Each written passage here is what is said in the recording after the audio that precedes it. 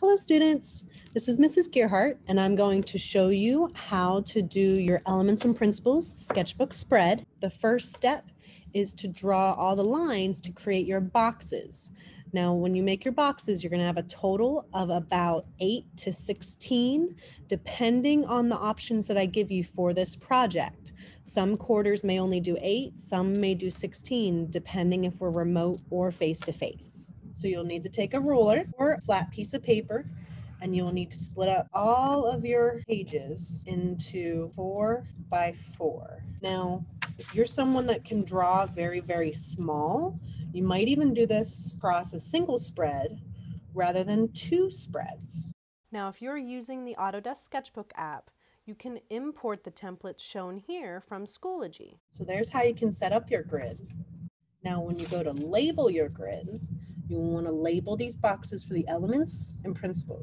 So these boxes are going to be line, color, shape, form, value, texture, space, and type. Now for the principles, you have balance, emphasis, proportion, pattern, contrast, alignment, movement, and unity. So once you have all your boxes labeled, then it's just a matter of drawing your pictures inside of them. So remember, your picture is your symbol that is either an animal, object, a figure, a logo, or a letter, or anything else that you really want. So what you'll need to do is draw your symbol, something simple, as a silhouette, meaning it's just an outline, very lightly across all of the pages. So I'm going to just draw a very simple owl that's sitting on a branch. And then I would repeat this all over each one. Then I will need to transform these to look like the specific concept of the element or principle. This is an example of a book. So for line, I have a variety of lines behind the book. For color, I would have these turn into different colors on the color wheel. For texture, I tried drawing the book with a lot of different texture. Value, I showed the difference between light to dark in the book. For shape, I drew all the different shapes of a book. For form, I created the book to look more 3D by trying to draw it as realistically as possible. For space, I drew the book getting smaller as it moved back in space on the table.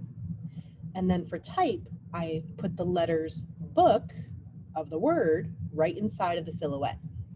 Now to see a sample that's more finished, this is the colored version of one. So you can see for line, I have it fully colored with all of the variety of lines in the background. You can have it be different lines or it can be radiating from your shape. Color, I turn this into the color wheel. Remember, you can also change this to look like a specific color scheme, like warm versus cool colors or complementary colors. Our opposites on the color wheel, like red and green. Analogous colors that are close to each other on the color wheel, like red, red-orange, and orange.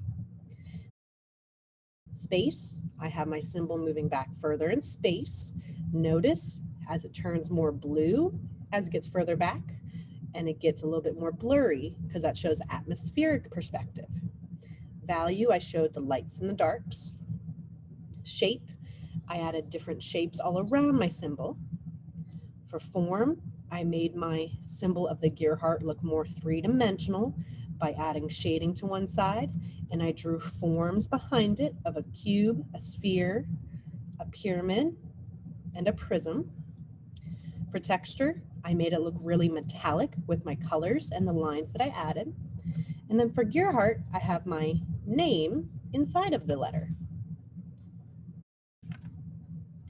For all of the principles, symmetry is a kind of balance. Symmetry is whenever it's the same on both sides, or it can be asymmetrical, where it's different on both sides, or radial means that it makes a circle.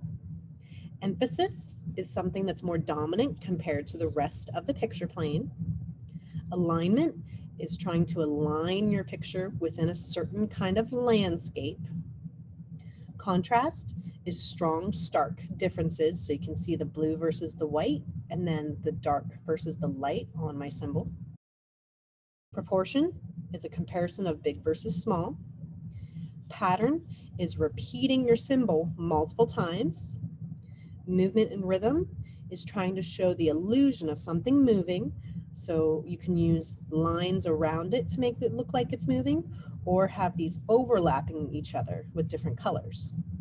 Unity is trying to make an artwork look whole or complete, giving it a sense of oneness where it makes sense all together. Now, these other pictures that I'm showing you are examples that students had created during last quarter.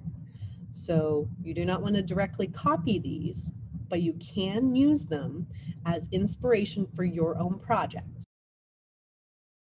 As you're looking at these student samples, you might notice that they transformed their symbol to accurately represent each of the concepts for the elements and principles. So they were transforming their images of, say, the ramen noodles, the lemon, the pumpkin, the butterfly, the hammer, the pencil and paintbrush, the smiley face, to look like line, color, shape, form, etc., proportion, pattern, unity, emphasis, and so on. These samples show both versions of the project done by hand with color pencils and paper, or the project done digitally working in the Autodesk Sketchbook app.